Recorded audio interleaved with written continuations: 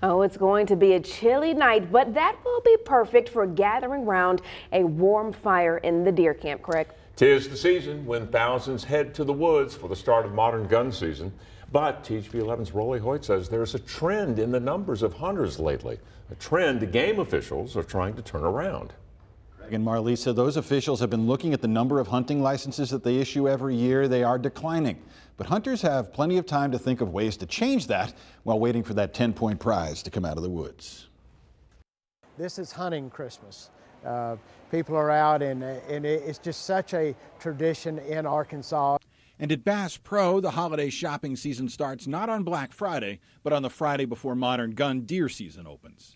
One thing that we've had this year that has also caused some people to come in a little later is the temperature changes. There's a rush on layers of camo, last-minute licenses. But even at big retailers, shopping seasons have been rough. Now they have to contend with another challenge. I know it may be hard to believe we're a rural state, but our hunter numbers are declining here in Arkansas.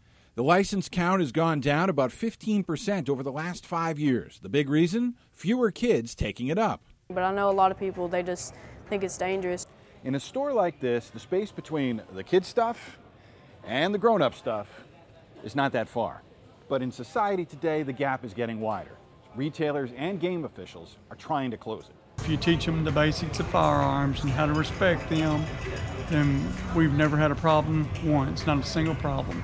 DJ Howard and his son Luke share that safety message. Classes in schools, they say, are the key to keeping the tradition alive.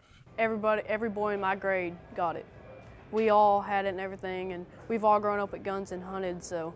Safety and a little sales. If we can just have the opportunity with them that we get, we can talk about what it's like to be able to go out and truly create those lasting experiences.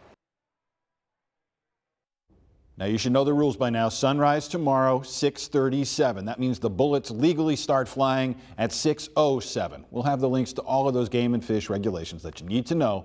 They'll be on the digital version of this story at THV11.com.